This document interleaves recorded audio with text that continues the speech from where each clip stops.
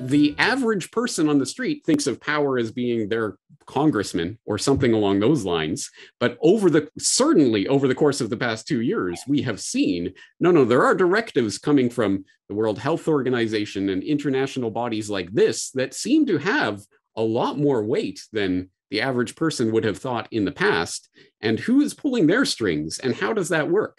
Again, I don't think it comes down to a single identifiable group of individuals, but I think there certainly are organizations that do have the ability to wield international agendas.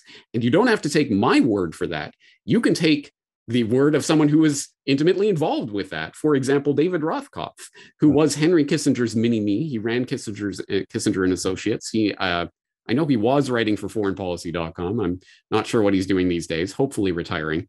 But he came out about a decade and a half ago with a book called Superclass, which I talk about often. I don't necessarily recommend as a wonderful read or anything of that sort, but it is at least an admission, in the words of one of the conspirators, that there is a conspiracy. He just calls it a superclass. 6,000 or so individuals who are beyond and above any national political office, who are able to wield power and influence agendas transnationally. This superclass can do things that average politicians can't. Well, excuse me, what? I thought, we represented, we pulled a lever once every 4 years, and that was the sum total of power in our society.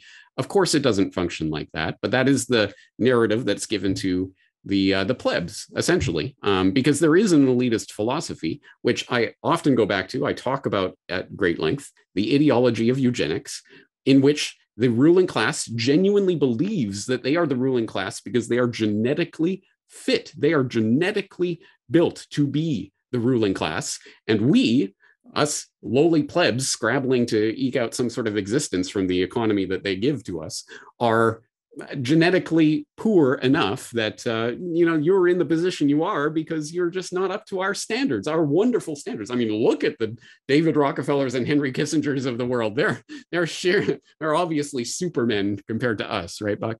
So it continues to go back to that philosophy, which I think gets to the heart of it. I don't think that eugenics, even the pseudoscience of eugenics, is necessarily important in its particulars, but I think it reflects the sort of the ruling class mentality, which has always been there.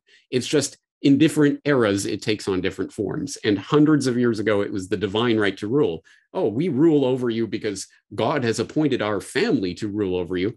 That doesn't quite fly in our modern enlightened scientific era. So they came up with a modern enlightened scientific justification for the exact same thing. Oh, well, it isn't God that's appointed us to rule over you. It's genetics. Our genes make us better than you. And I think once we start to wrap our mind around the ideology of eugenics and the pathology of psychopathy, we start to get an understanding of the types of people who are in the real positions of power, not the political positions that are essentially the shadows on Plato's cave wall.